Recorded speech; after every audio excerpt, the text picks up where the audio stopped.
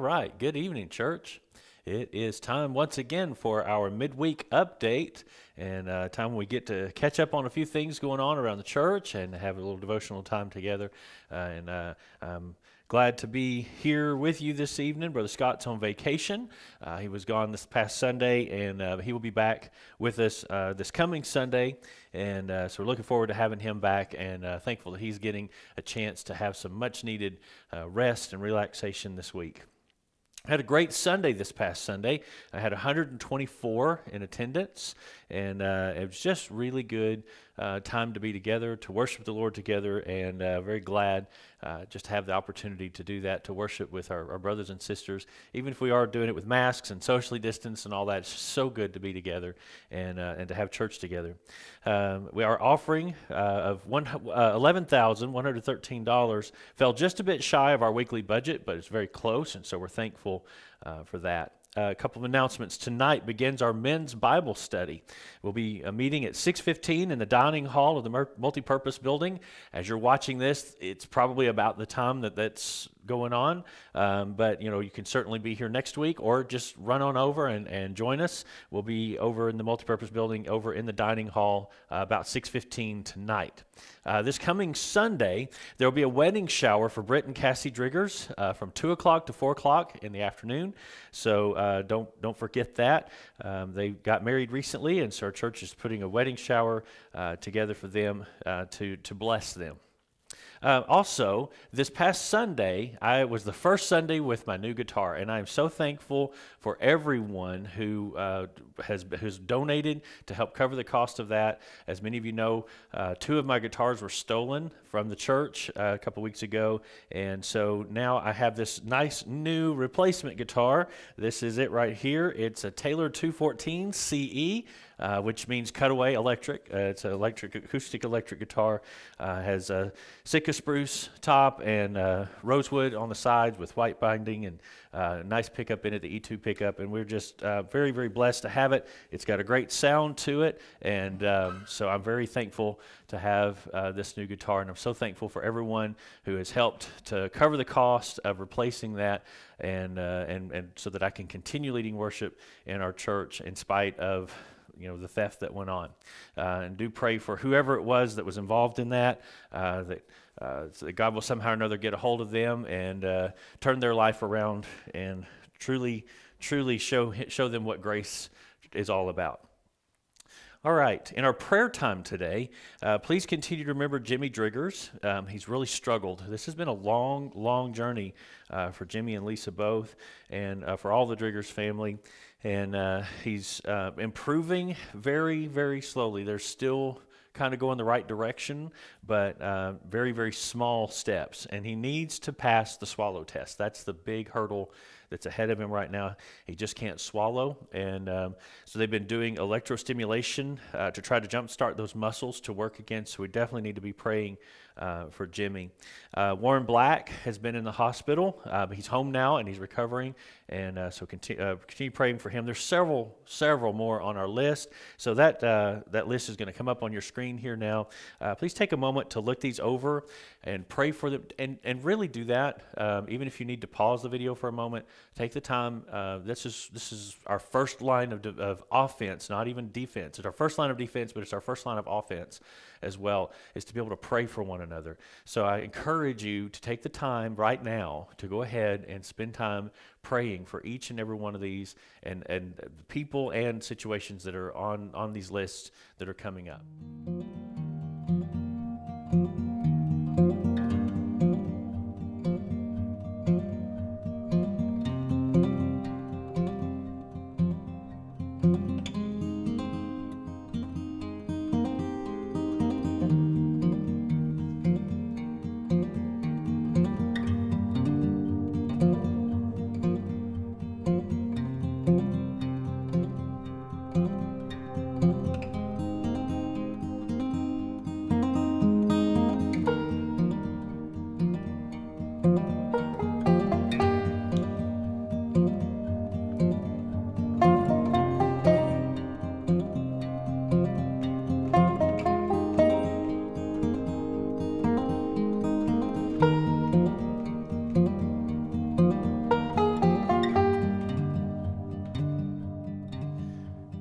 Okay, continuing on, our foyer remodel committee met last week, and we've begun the research phase of getting started. So we've begun to get the proceedings underway to begin to get started, is what we've done. It's going to take some time to meet with all the necessary people to get a good idea of exactly what is possible within our desired budget. But please pray that we will be able to get the entry to our sanctuary updated and create a very inviting atmosphere that's warm, that's conducive to fellowship, and makes that space something that welcomes both our church family and guests as they come in, and makes them feel at home and want to hang around and even visit with people and fellowship, because it's those fellowship areas in a church where relationships are built across membership and across the board there. And we definitely want to have a good fellowship space right in the front of our church when people come in, rather than just sort of hallways. That's what we're seeking, is a space for people to be able to gather, to get to meet with each other, to fellowship together. And even when you're inviting someone, a guest, to come in, say, hey, I'll meet you at this spot. And those are the things that we're after with our foyer. So pray that goes very well. All right, grab your Bibles now. It's time for a word from the Word, and we're going to be talking about some sweet assurance. All right, if you have your Bibles in hand, we're going to talk about sweet assurance tonight. There's a lot of uncertainty these days, and that's, I suppose, if we were to use a word of the day, that may be the word, uncertainty. Just people don't know.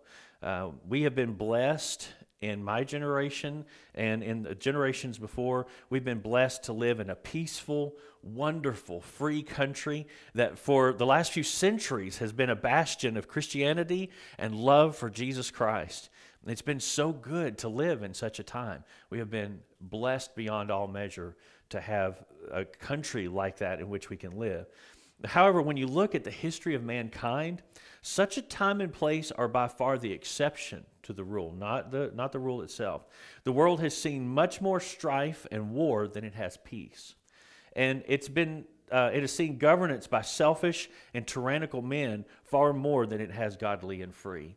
So what we have in this great American experiment has been wonderful for a couple of centuries, but it is by far the exception to the rule. It's understandable then that seeing the end of this peace and the dependence upon Jesus in our world, that it could strike panic on those who've known nothing else. However, the Lord will not have us to panic or run around screaming in fits of insanity, even every time we hear of something that might threaten the free exercise of our faith that we've been so blessed to know. That's not, this freedom that we have is wonderful, but it's not guaranteed, and it's not something that our faith is dependent upon. We don't have to say, well, if we don't have freedom, then we can't have faith. Well, that kind of goes the opposite direction of faith. Faith is faith, whether you're free to exercise it or not. And so, in fact, Jesus himself told us that things would not always be easy. John chapter 16, verses 1 through 4, Jesus is speaking, and he says, I have spoken these things to you so that you will not fall away. They will put you out of the synagogues. Yes, the time is coming that whoever kills you will think that he is offering a service to God. They will do these things to you because they have not known the Father nor me. I have told you these things so that when the time comes, you may remember that I told you about them. So Jesus didn't mince any words here. He was serious. He was warning his disciples at the time and future followers of Christ that the world is not always going to be a nice place to live in, and the world is not always going to readily accept the gospel of Jesus Christ. In fact, more often it'll be rejected. But in the same chapter, John 16, down in verse 33, Jesus said this, I have told you these things so that in me you may have peace. In the world you will have tribulation, but be of good cheer. I have overcome the world. So even when things are falling apart, when you live in a time where whoever kills you thinks that he's doing a service to God, when you live in a time like that, and there are people, maybe we don't have to face that for the most part here in the United States, but there are a lot of Christians who face death just because they claim the name of Jesus, and that happens at this very day over in other countries. And so when you live in a situation like that, and even if it gets to be like that here in the United States, Jesus said, I'm telling you all this ahead of time so you can have peace. How can we have peace in such a horrible time of struggle and fear? Well, the reason we can have peace and the reason we can be of good cheer is because Jesus says, I have overcome the world. So our faith is in someone who is far beyond what this world has to offer. And any threat this world can make totally falls at the feet of Jesus Christ. He is the one who is King of Kings and Lord of Lords. The worst they can do is take your life. And Jesus says, hey, I have saved you, and so if you step out of this body, you step into my presence and you win. So the worst they can do is make you win, and win maybe a little sooner. So if Jesus has overcome the world, why should we fret or worry? If Jesus lives in us, we have no cause for fear. And people are running around terrified. To this day, right now, people are running around terrified of a vaccine for this pandemic because they think it could be the mark of the beast. And that honestly flabbergasts me. Obviously, that they've not read the Bible or not studied it or not understood what the Bible says about the mark of the beast. But we need to realize the Lord has sealed us. Those who have put their faith and trust in Jesus Christ, the Bible says, are sealed unto the day of redemption. And the mark of the beast cannot harm us. Ephesians chapter 4, verse 30 says, and do not grieve the Holy Spirit of God, in whom you are sealed for the day of redemption. So if we have put our faith and our trust in Jesus Christ, and the Holy Spirit has come and taken residence in our hearts, then we are sealed by the Holy Spirit to the day of redemption, all the way through. Whether you believe in pre-wrath or pre-tribulation rapture, or if you believe in post-tribulation rapture, none of that really matters for this, because all the way to the day that Jesus Christ comes and sets foot on this earth, all the way through to eternity, if you have put your faith and trust in Jesus Christ and the Holy Spirit dwells in you, you are sealed by that Holy Spirit to the day that Jesus Christ himself appears. There is no reason to fear. All right, the deception and delusion will come. All right, it's coming. That's in the Bible, this deception and delusion. And people are afraid, well, what if I get deceived? What if this virus really is something that, or this vaccine that's out there for this virus is actually the government's way of sneaking in, the Antichrist's rule and reign. All right. Yeah, there is a deception coming, but listen to what the Bible says. Those who are saved by the blood of Jesus Christ and who have rejected him, who have not rejected Jesus, they will not be deceived, but the deception will come on those who are not saved by the blood of Jesus and who have rejected him. 2 Thessalonians 2, verses 8 through 12 says, then the lawless one will be revealed, whom the Lord will consume with the breath of his mouth. So right there he's telling you, this lawless one that's coming, the Antichrist that's coming, the Lord's going to defeat him. So we don't even have to worry about him. But he will appear, and the Lord will consume with the breath of his mouth and destroy with the brightness of his presence, even him whose coming is in accordance with the working of Satan, with all his power and the signs and false wonders, and with all deception of unrighteousness among those who perish, because they did not receive the love for the truth, that they might be saved. Therefore God will send them a strong delusion, that they should believe the lie, that they all might be condemned who did not believe the truth, but had pleasure in unrighteousness. So there is a day coming when God himself will say, okay, that's enough. You have had all the opportunities you're going to have. Now you're going to believe the lie. You're choosing this lie. All right, now you don't have a choice.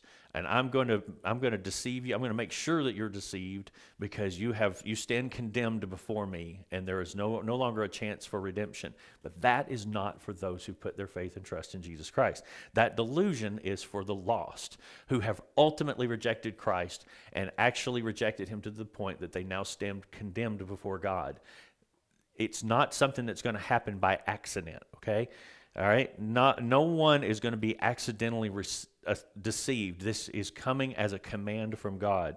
Plus, Matthew indicates that deceiving the elect children of God is actually impossible. Matthew 24:24, he says, "For false Christs and false prophets will rise and show great signs and wonders to deceive, if possible, even the elect." So these signs and wonders that these false prophets are going to do are going to be so amazing that if it were possible to deceive those who have put their faith and trust in Jesus Christ, even they could be fooled by it because the signs and wonders are so good. But there's that qualification, if it were possible. And that indicates then that even though these signs and wonders these guys are doing are so amazing, that it's just not possible to deceive those who are sealed in Jesus Christ, because you have the Holy Spirit in you testifying to you, telling you, no, this is not real, this is not right.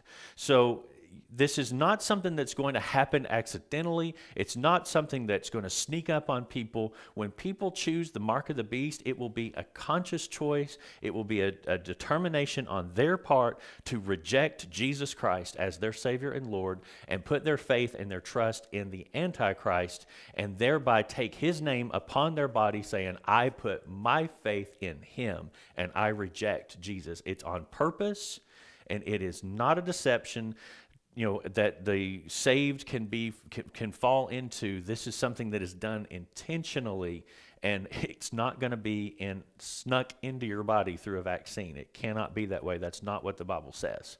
All right?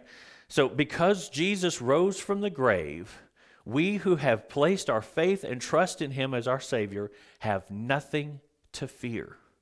No matter who is running the country or what is in the news, Jesus Christ is on his throne and no one will overcome him. Jesus is the King of Kings and Lord of Lords. He's more powerful than Satan. He's more powerful than all the demonic forces of hell combined. They all came against him all at once, with all the sins of all mankind for all of history and all the future. All of that was placed on the shoulders of Jesus Christ on the cross at Calvary. He was at his weakest. He was absolutely beyond human strength. He had been beaten within an inch of his life. Now he was hanging on a cross, slowly dying, and all the forces of hell were coming against Jesus to try to turn him, to deceive him, to hurt him, to kill him, to do whatever they could. And even at that, with all of that power that Satan could muster, Jesus Christ still was victorious and reigns today as the victorious King of Kings and Lord of Lords, and no one is going to overcome him. No one is going to overpower him. And that King, that Lord, that amazing God who is the one who has saved the souls of those who put their faith and their trust in him, and his Spirit is the one who lives inside of you, and that Spirit is more powerful than any government, any power, anything Satan can put together. There is nothing that can harm the child of God beyond taking your life on this earth. And if that happens, you step into glory face to face with Jesus Christ, victorious, and the power of sin, the power of death, and the power of hell fall at your feet and at the feet of Jesus Christ. There is nothing that we have to fear because Jesus Christ overcame all of that on the cross, and because he lives and reigns today. John chapter 14, verses 18 through 21 says, Jesus says, I will not leave you fatherless. I will come to you. Yet a little while, and the world will see me no more, but you will see me. Because I live, you will live also. On that day you will know that I am in my Father, and you are in me, and I am in you. He who has my commandments and keeps them is the one who loves me, and he who loves me will be loved by my Father, and I will love him and will reveal myself to him. And in Hebrews chapter 7, verses 23 through 25, it says, "And the former priests were numerous, because they were hindered from serving because of death." So the priests of the Old Testament, they all died. They were human, and there was many of them. "But he," meaning Jesus, "because he lives forever, has an everlasting priesthood. Therefore, he is able to save to the uttermost those who come to God through him, because he at all times lives to make intercession for them." So Jesus Christ is alive. He is King of Kings and Lord of Lords, and he is personally involved in your life, making intercession to our God, our Father, for you. If you have put your faith and your trust in Jesus Christ, and his Holy Spirit has come in and has indwelling in your heart and has sealed you unto the day of redemption, you have Jesus Christ, the creator of all the universe, who is interceding personally for you on a daily basis with the throne of God. What can you possibly fear? There is no reason to be afraid, no matter what's in the news and no matter what the president may do or the former president may have done or the Congress may do or somebody in some other country may do. None of that is more powerful than the God who lives in you and who is interceding for you, assuming you have put your faith and your trust in Jesus Christ. Now, those who have not put their faith and trust in Jesus have every reason to fear. But when we have trusted Christ as our Savior, there is no room for fear, because we have the King of Kings and Lord of Lords. Things may not always be the same in America. We are not promised freedom. We are not promised peace in this world. In fact, America's history has not always been peaceful. There have been world wars that have threatened the very fabric of our society. Things have not always been as peaceful as they are. But even in those times, we can have peace in our hearts in the midst of anything the world can throw at us. And here's what Jesus said about it. John chapter 14, verse 27. Jesus said, "Peace I leave with you. My peace I give you. Not as the world gives do I give to you. Let not your heart be troubled, neither let it be afraid." You know, it's probably never been stated better than in an old hymn, not that old, but it's been around for a little while. It was written by Bill and Gloria Gaither, and it's called "Because He Lives." Why don't we sing that together? What a beautiful message in the hymn, "Because He Lives."